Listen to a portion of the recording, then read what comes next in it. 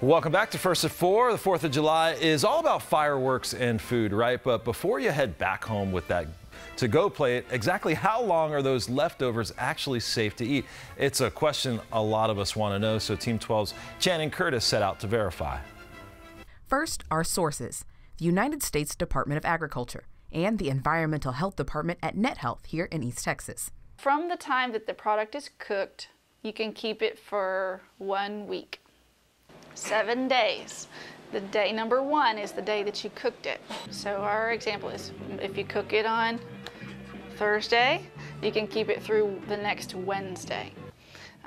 Not the Thursday to Thursday. That's 1 day too long. Experts say it doesn't matter if it's ribs or potato salad. You have 7 days max to store food in the fridge. The freezer, on the other hand, gives you even more time. So at that point, you can freeze it. Freeze it and it stops the time. And then at that point, freezing does not erase the time. So when you bring it back out of the freezer into the refrigerator to thaw, that's when your time starts ticking again. So how do you store those frozen leftovers? For that, we turn to the USDA.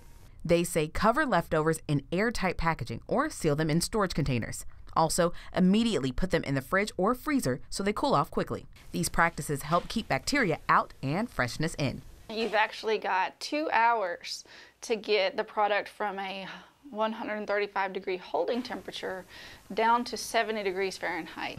The germs grow the fastest between 70 degrees and 120 degrees.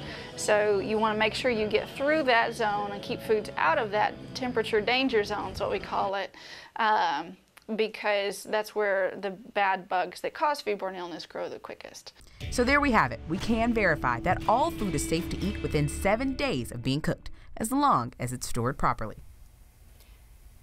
And Mike and I, we don't have this problem. I know. I eat everything at the party, and I feel like I'm going to explode. So there's no way I'm taking anything. There's no leftovers No, to worry about. not at all. Well, if you have anything that you would like for us to verify, send us your question in an email. Send it to verify@12news.com. You can also post your question on our 12 News Facebook page, or you can tweet us at 12 News.